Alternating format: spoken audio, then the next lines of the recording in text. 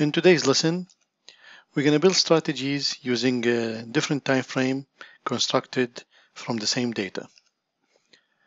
We're going to build trend following strategies on the USD yen using 4-hour bars. Then we'll use multiple in-sample and out-of-sample method.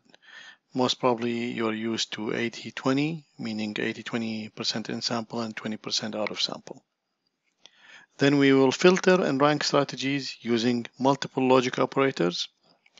After we have our bank of strategies, we'll move to first robustness testing, which is testing using the unseen part of the data using the same logic. And then we'll filter and rank on different criteria from the original test. Then you will use different data bank to separate the successful strategies so as to keep both the unsuccessful and the successful separated. Hello traders, welcome back. Today we're going to do robustness testing. So as you can see, I've already started building US dollar yen trend following strategy.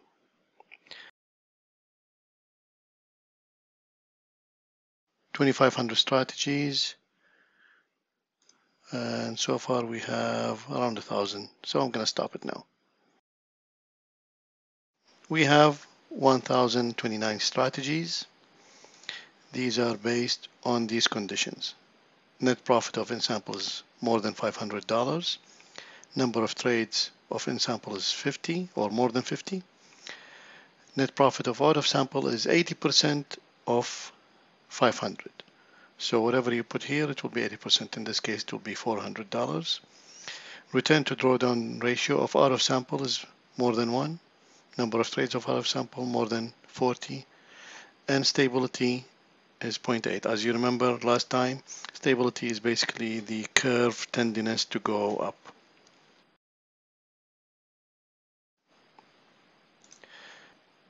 Although the data is up to 2020, February 18, I picked 2004 to roughly end of 2008. I put the spread at 2. It is less than 2, but to be on the safe side. And in this case, I took this default, which is 10 in-sample, out-of-sample periods divided equally. What's this mean is, so let's say we pick, a strategy. And then, so this is in-sample. The program will train here and test here, train here and test here, train here and test here. And this is happening at once. So it will train on, it will attach this part with this part with this part, and it will make one data continuous. And then it will add these parts and then test the data again. So this is very good way to test. In my view, it is better than the normal data, which is 80% in-sample and 20% out-of-sample. Because in this case, you will catch many more market regimes. So first thing, now that I have this bank of more than 1,000 strategies, I'm going to take them all to the retester. So we click on retest. We're going to apply the current configuration, which is the trend following configuration, or whatever you picked. It will copy that to the tester. And then I'm going to keep all these strategies here just in case. I'm going to say keep the original. So basically what I have now is a copy of all these strategies in here. This is the builder, and all these strategies now are copied to the tester. Now, another nice feature is you can create a new data bank, and let's say full data test. So when we test now, we're not going to delete the strategies right away. We're going to move the successful strategies right away to the full data test bank.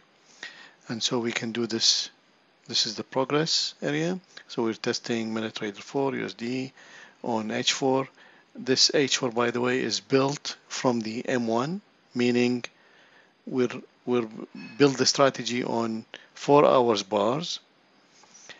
And this 4 hour bar, each 4 hour bar is built out of the 1 minute bar. And we're going to move the strategies to the full data test. Okay, so now the failing strategies, I don't need to worry about it. I don't need to delete it. Here, only the successful strategies will be transferred. And the advantage is you can go back and do other tests on all the strategies again without losing them, without the need to copy them again from here. Okay, so first test we're going to do is, remember, all these strategies were successful on these rank, but on data that is up to 2008. So first thing we're going to do is we're going to retest on roughly all data. I'm going to leave 1.2 years as end of sample. So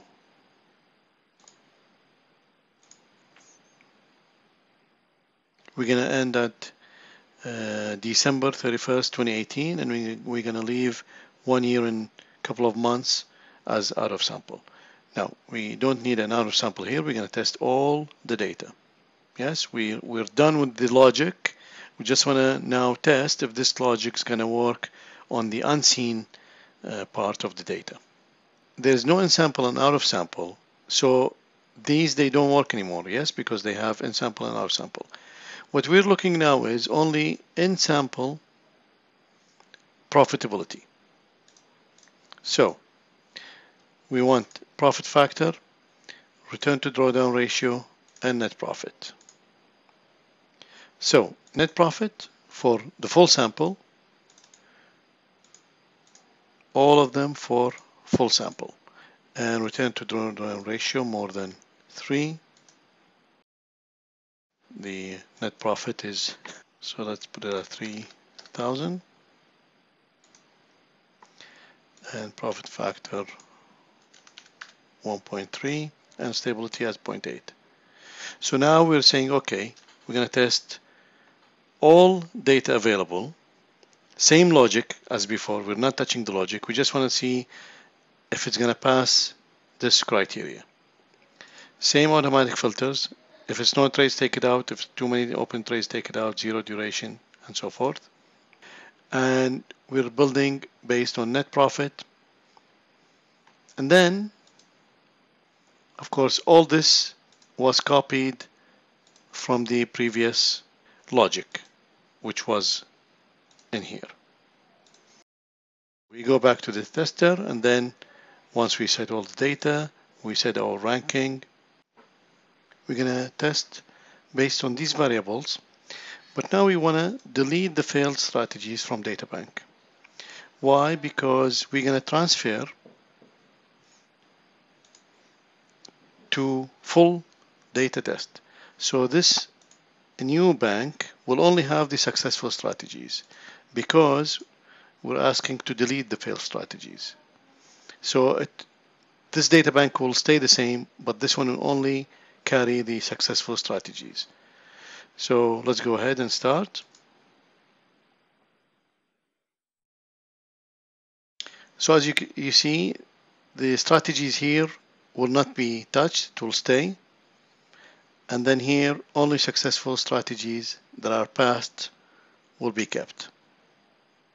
And this is a very useful strategy once we go into custom projects, because at the end of the day, the software is here to help you save time.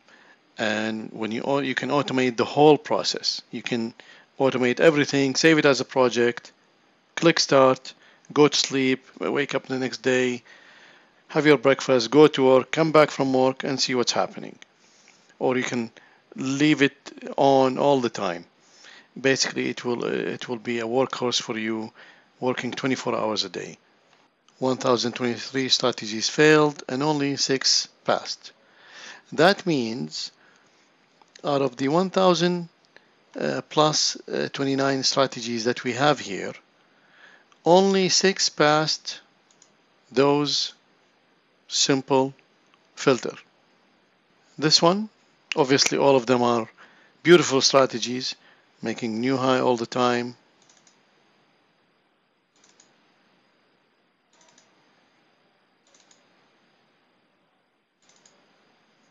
And remember, we still have 14 months that the computer didn't see yet.